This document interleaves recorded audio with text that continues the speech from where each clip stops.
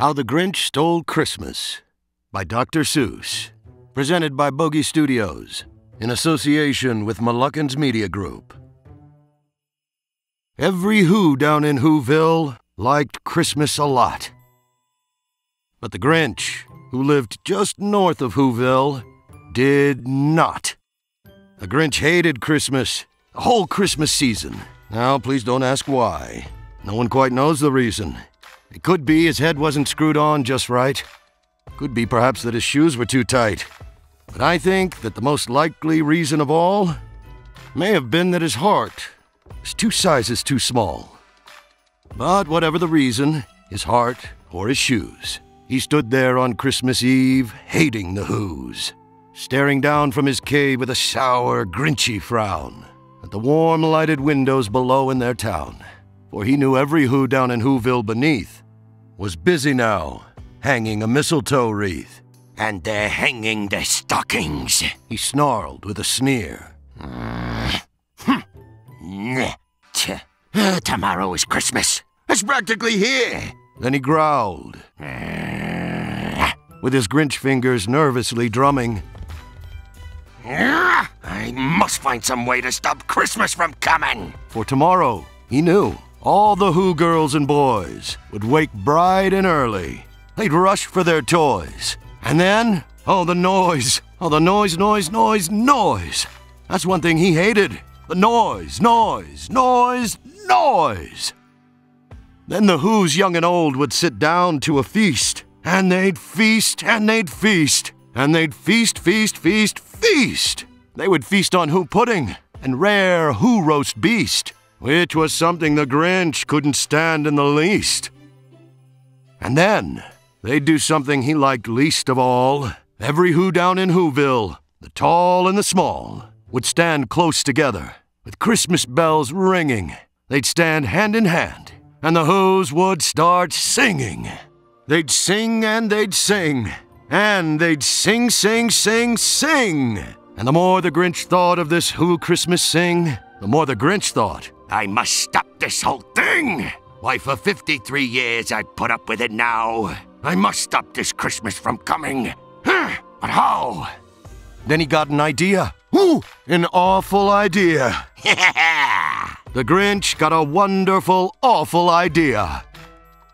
I know just what to do. The Grinch laughed in his throat, and he made a quick Santa Claus hat and a coat. And he chuckled and clucked.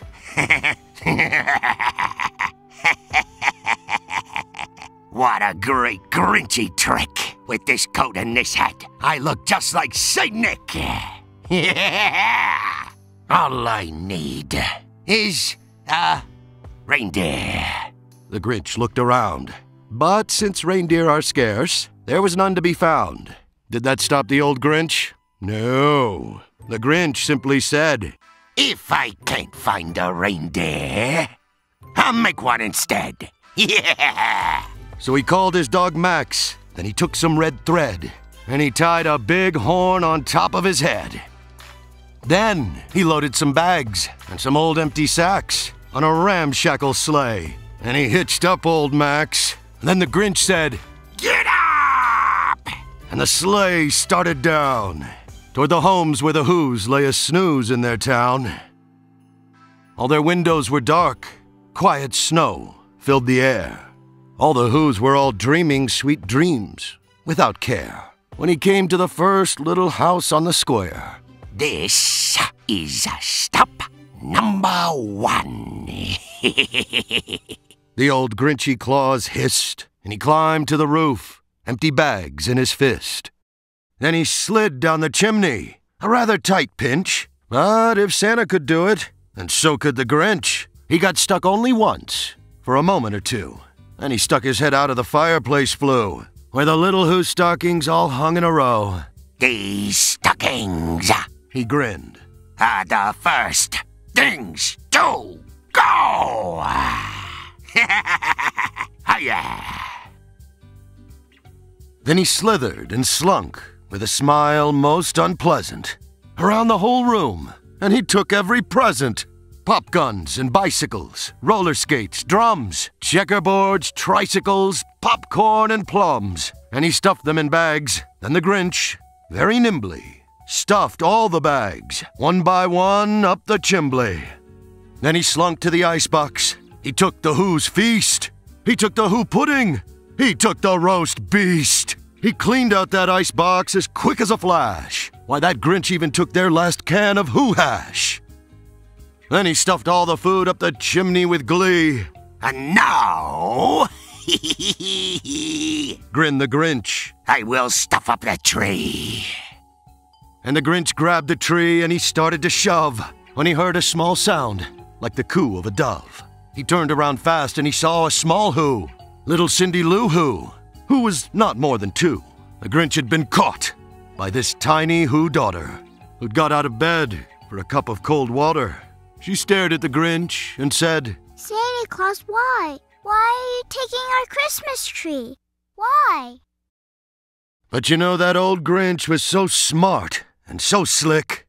He thought up a lie, and he thought it up quick. Why, my sweet little tot, The fake Santa Claus lied. there's a light on this tree that won't, light on one side. So I'm taking it home to my workshop, my dear. I'll fix it up there. Then I'll bring it back here. And his fib fooled the child. Then he patted her head, and he got her a drink, and he sent her to bed. And when Cindy Lou Who went to bed with her cup, he went to the chimney and stuffed the tree up. Then the last thing he took was the log for their fire.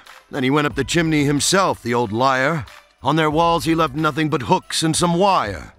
And the one speck of food that he left in the house was a crumb that was even too small for a mouse. Then he did the same thing to the other Who's houses, leaving crumbs much too small for the other Who's mouses. It was 1/4 dawn, all the Who's still abed, all the Who's still a snooze, when he packed up his sled, packed it up with their presents, the ribbons, the wrappings, the tags and the tinsel, the trimmings, the trappings. 3,000 feet up the side of Mount Crumpet, he rode with his load to the tip-top to dump it. Pooh-pooh to the Who's! He was grinchiously humming. They're finding out now that no Christmas is coming. They're just waking up. I know just what they'll do. Oh, their mouths will hang open a minute or two. Then the Who's down in Whoville will all cry, boo-hoo. Yeah.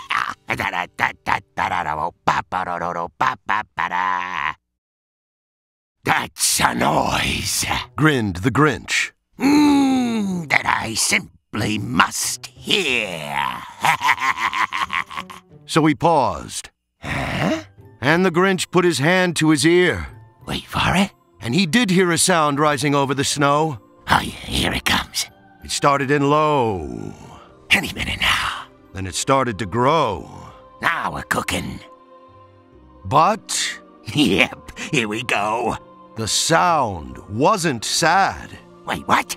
Why, this sound sounded merry. Hold the show. It couldn't be so, but it was merry. That sounds merry. Very. He stared down at Whoville. The Grinch popped his eyes. Then he shook.